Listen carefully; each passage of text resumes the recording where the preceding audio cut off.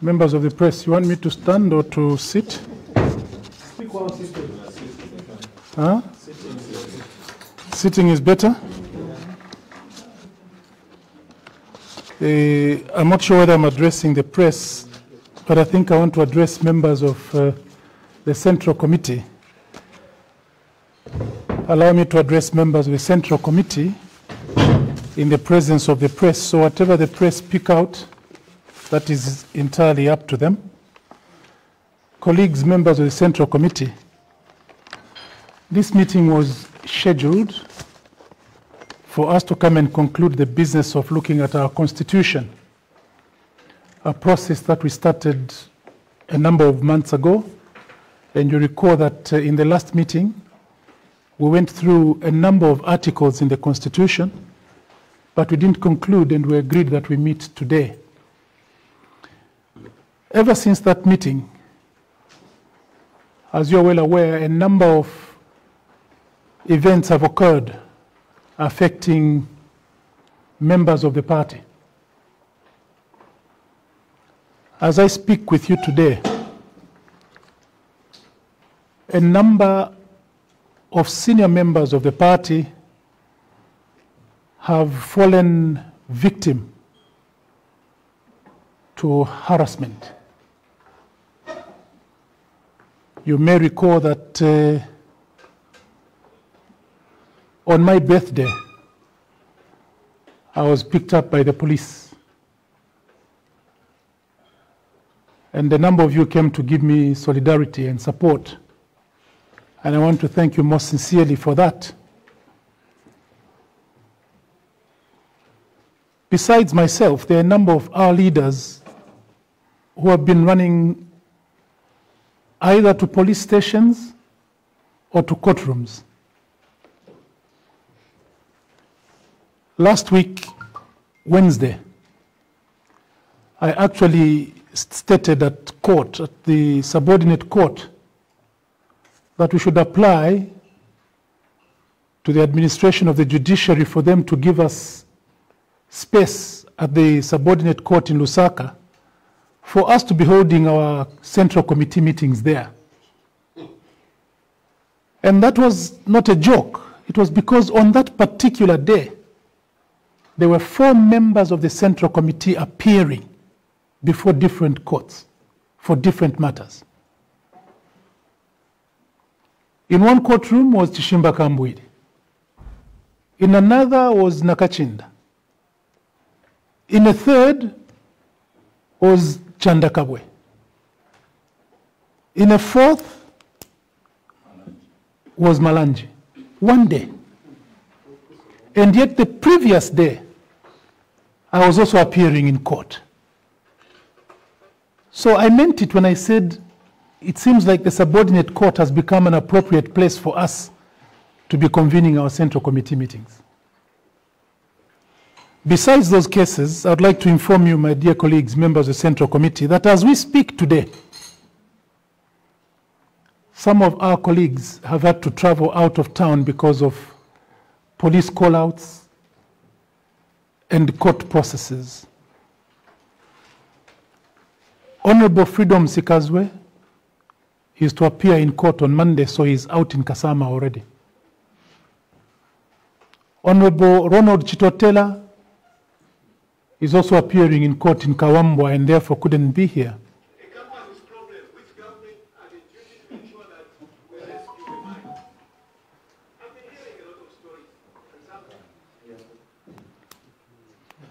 Thank you, Mr. President. Continue. Honorable Robert Kalimi, as you are well aware, was also arrested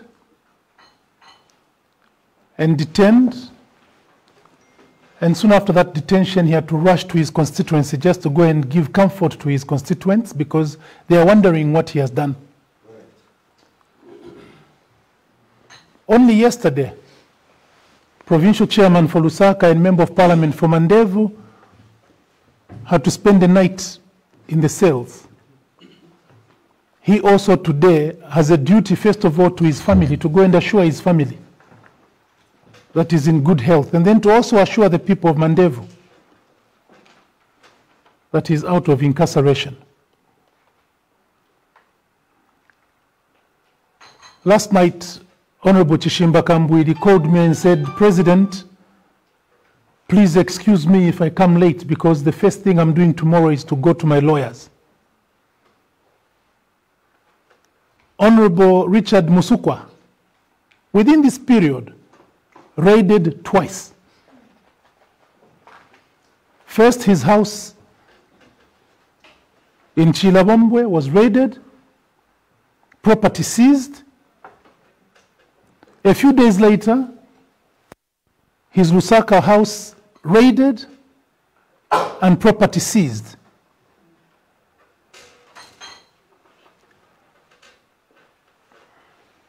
Honorable Davis Chama had to travel all the way to Mongo. He traveled on Sunday for his case to be heard on Tuesday. As if that were not enough, our own Secretary General, Acting Secretary General, Deputy Secretary General, for the sake of those who are doubting appointments, Deputy Secretary General Nixon Chilangwa has been bench warranted. Meaning wherever he is found, he must be arrested. He must be arrested simply because he applied to the court, the subordinate court, that he was supposed to appear in the High Court in Lusaka on the same day when his matter was being called in the subordinate court.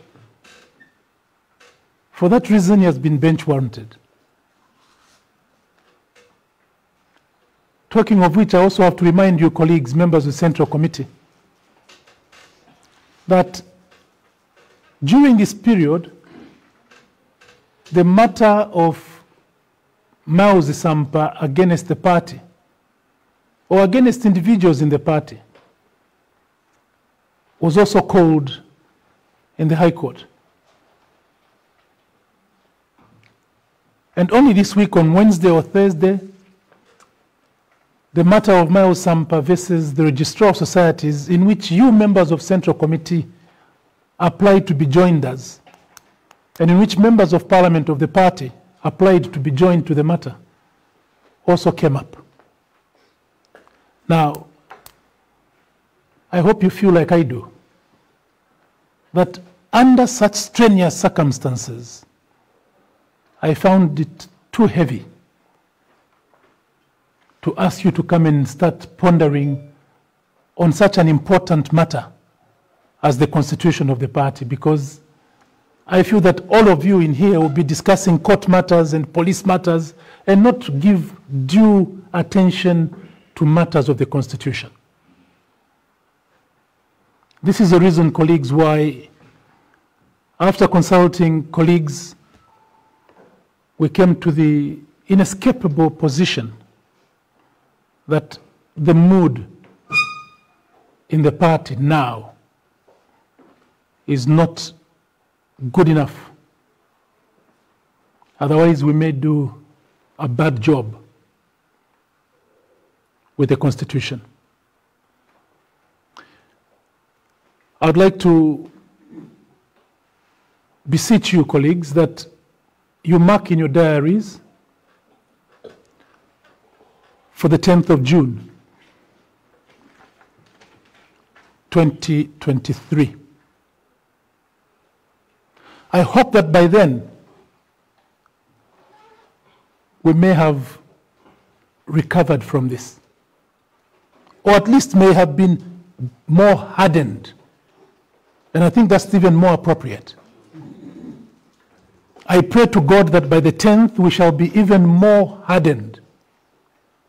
Hardened because the trajectory that we're seeing is extremely dangerous.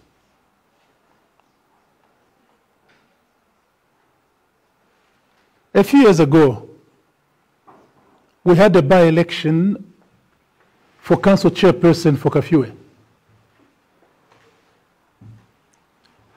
The chairman for Kafue, who happened to have been elected on the UPND ticket, was expelled by the UPND, was expelled by Hagainde Hichilema himself. What for? Participating in the Keep Zambia Clean campaign that was launched by the then Republican President, Edgar Chagwa Lungu. The man was expelled. The expulsion was even confirmed, and a by-election was held.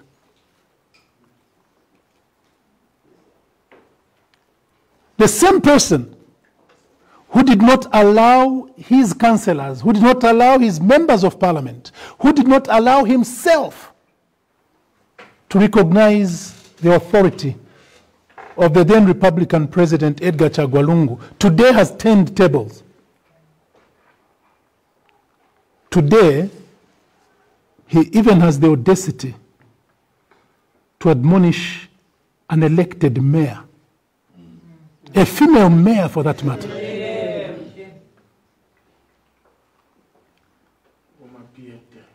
Our MCC, Mpasa Mwaya, member of the Central Committee and mayor for Kitwe, is not here today. Why not? First, she was admonished in front of cameras by a provincial minister. Admonished, taunted, for what? The young lady even explained and said, please let me clarify. The statement that you have seen on social media, on WhatsApp, was not referring to the person you think I was talking about. I was talking about somebody else. What followed? Youths went around and said, we will not allow you to participate in any program that Hakainde is involved in. And we thought that would die there. Weren't we shocked to see that even the president himself took issue and to comment in public?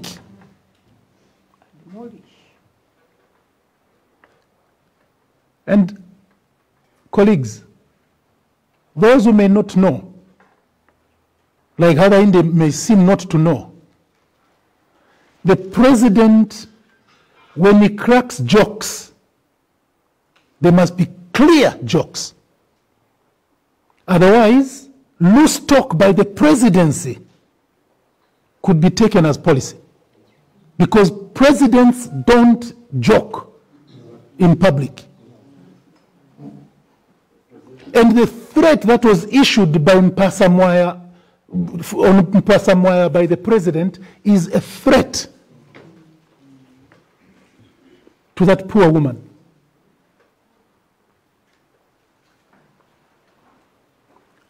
On your behalf, I've since written a letter, an open letter. I've written several letters to President Hakainde, and I respected him because I didn't make them open, because I thought he would respond. But the fact that he doesn't even acknowledge my letters, now I've decided to do an open letter. And in that open letter, all I'm doing is advising him that what is good for the goose must be good for the gander.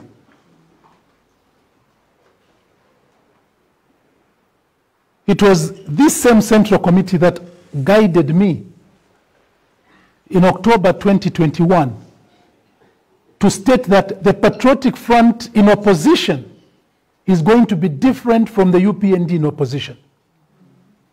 We indicated that we are going to respect and recognize President Hakainde as President of Zambia, and that we will participate in all government programs. I indicated that. What has been the outcome? Whenever we appear, we are cajoled, we are ridiculed. And now it has gone to the extent of even being threatened.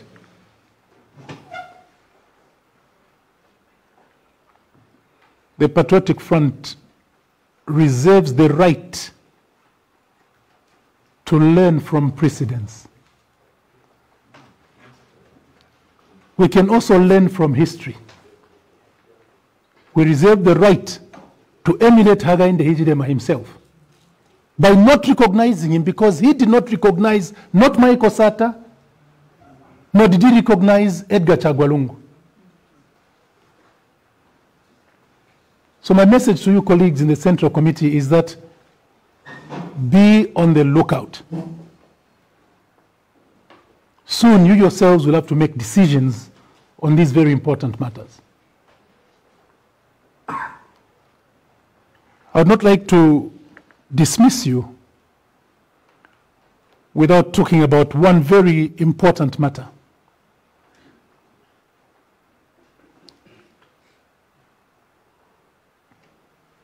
Zambia as a country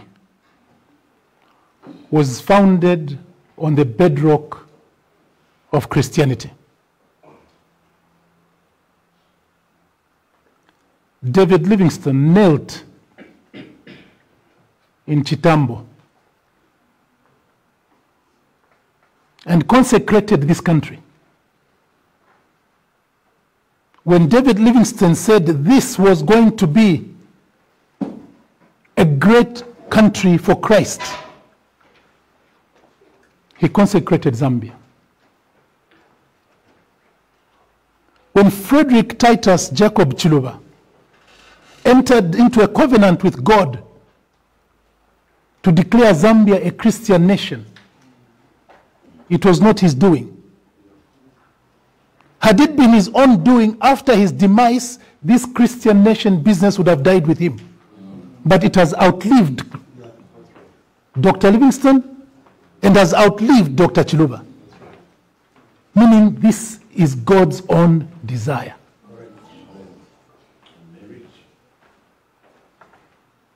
When Michael Chilufya-Sata said, I am going to follow the 10 commandments in governing Zambia, he was not speaking from without. He was also inspired. No wonder his successor also decided, I am going to declare the 18th day of October to be the day of national prayer and repentance and reconciliation. We have always been a God-fearing country. And those who consider praying useless, let them be. For us in the Patriotic Front, prayer on whatever day is important. And if we as a country agreed that on the 18th day of October we are going to suspend all other business and dedicate that day to God, so shall it be. Those who don't want to pray for God, let them not confuse the masses. And not you members of the Central Committee and not members of the Patriotic Front. There is going to be a fundraising function, fundraising breakfast for the National Day of Prayer. I beseech all of you members of the Central Committee to take part, not only in that fundraising, but also on the day itself, 18th October. All of us members of the Patriotic Front, let's start preparing ourselves now. Let's prepare our hearts to go and pray on the 18th day of October as a way of repenting to our God. How can a person who is ruling a country that even its constitution considers itself a Christian country say a useless day of prayer? As far as I'm concerned, that's abominable. No wonder now we are hearing replacement of church with the media present brothels. People advertising, come in such a place there is free women. In a Christian country? No. Homosexuals banning each people.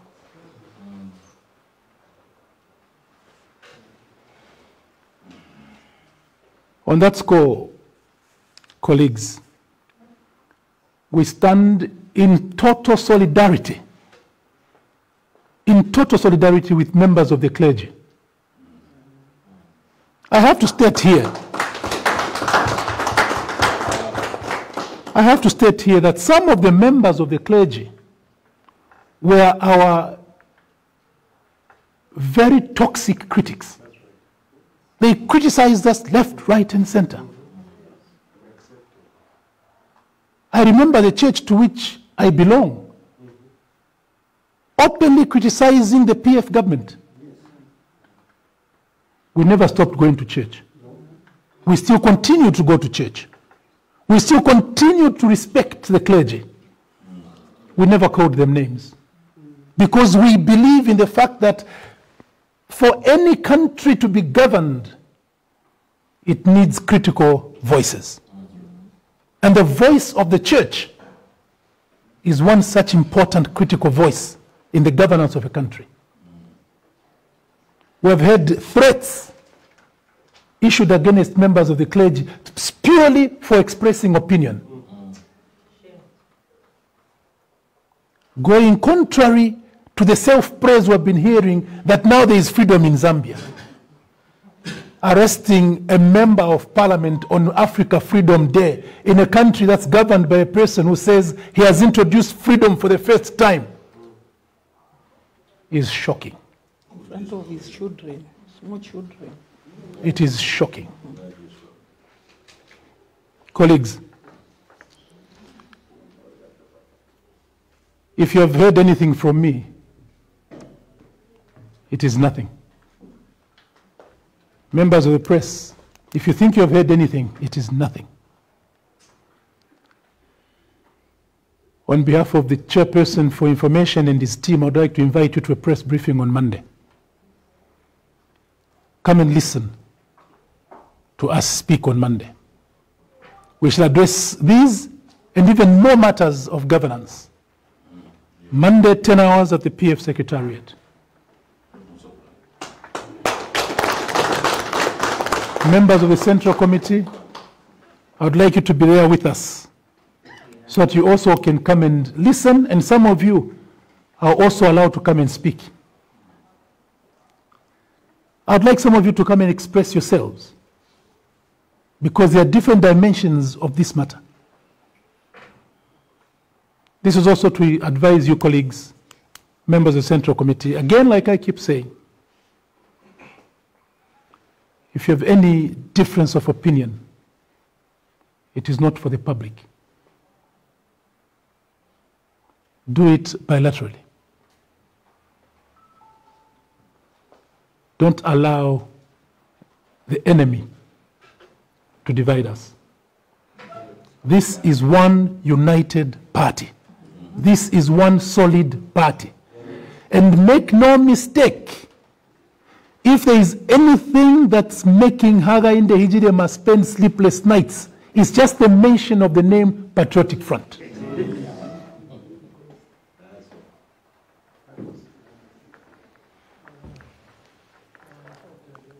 Let us continue to pray for those of our friends who have bereavements. And I'd like to bring to your attention a fact that is already known by most of you, that our provincial chairman for Luapula, today, as we speak, is putting his dear mother to rest. There are others who have already been put to rest. Western Province has had more than a fair share of bereavements over the last few weeks, but also in Southern Province. And I also know that there is a bereavement in the Northwestern Province, which was shared on the MCC blog. My dear colleagues, I'd like us to stop here and invite all of you who can manage to stay a little while, 10, 15 minutes. Lunch is served. And please, those of you who would like to get the cards, just come and see Madam Mumbipiri. She will give you details of where the fundraising breakfast cards are being sold. And I'd like all of us to support the fundraising for the National Day of Prayer. Colleagues, I will not close because we didn't open any meeting. This was just for me to inform you with regret that we could not proceed with considering the Constitution. I wish you a lovely weekend. Thank you very much. Thank you very